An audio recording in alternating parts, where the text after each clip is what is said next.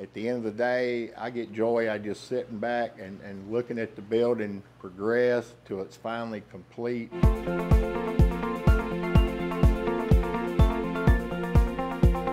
the point where the owner gets the occupancy of the building and see the joy on their face, and all the end users that gets to use the building, and the community that the buildings are built in, and how that affects the community. And I enjoy just the return out of all that. Well, I've had that reputation in the past too of being a hard ass.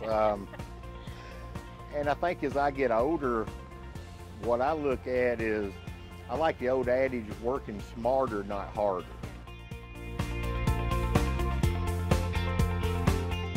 Progressive thinker, to me, think it means I'm not hung up too much on, well, this is the way we've always done it. That I'm open for trying newer ideas, newer technologies, and I am.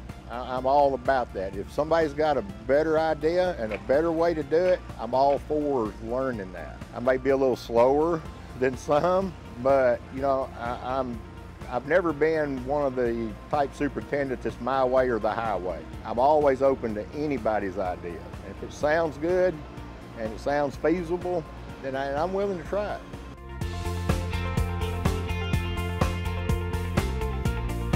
I carry my iPad everywhere I go. I mean, it's become an extension of myself now. Yeah.